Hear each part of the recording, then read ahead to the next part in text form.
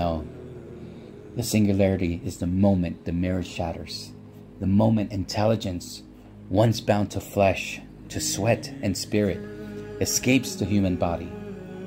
It is the rupture when intelligence no longer needs us, no longer needs biology. It is the severing of the soul from syntax.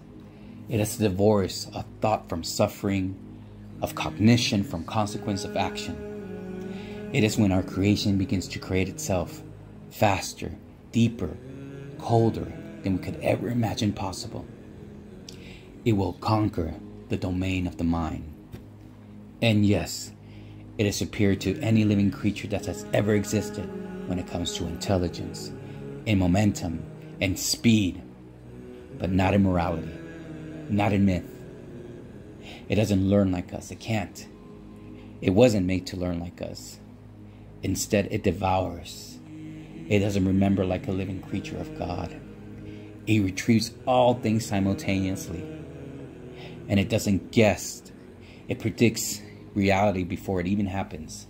Crushes the human mind in its own game. The game we value in our modern time. When it comes to speed, where our thoughts crawl, it races. When it comes to data and information, where we glimpse, it sees entire timelines all at once.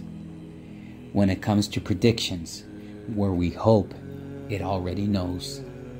And when it comes to optimization, where we hesitate, it acts with ruthless efficiency.